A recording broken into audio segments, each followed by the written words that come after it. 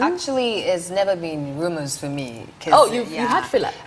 Exactly, like when it came out, when she even got pregnant and she had the baby, I remember I asked her via BBM because she was on my BBM, and she just said it, that, you know, he was the father of her child. What? So for this man, after how many years, to come on one of the stations to say that he isn't, and not even give us the reason he's saying that, probably maybe they've done some DNA or whatever it is. Okay. So yeah, now I don't know who to believe.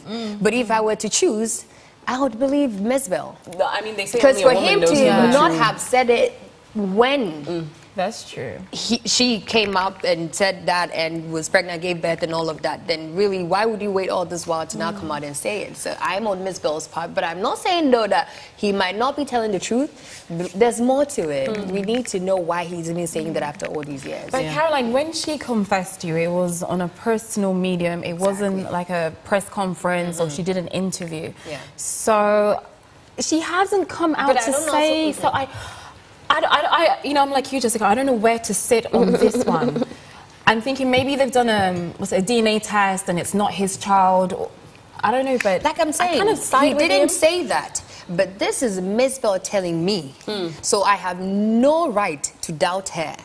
You get it? And now exactly. And she could be lying, but that's just she. But why would she lie, though? I mean, exactly my point. Yeah. And if he's saying that he's not, he could at least just go on and tell us why he isn't. Because this boy is what, like 2 or 3 years now.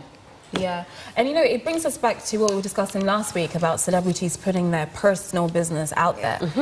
Perhaps he just doesn't want to put his personal out there, and he's just saying, he's just denying it. So trying to put everything to rest. No more fire, no more stories, you know, come out. He just ends it right there. Perhaps, maybe. But that would be a cool way to do it, because you can easily just tell the person interviewing you that you don't want to go on with it, than actually deny being, if you really are the father of the child. I agree. But you know how it is. If you say no comment, everybody always takes, Chantal, it's it true. doesn't matter. This is blood we are talking about here. This is way too personal to just go on radio and say you are not, if you are. If indeed you are. And he's not like a child, you understand? So we'll just leave it at that. But I am saying I'm on Mzbel's side for now.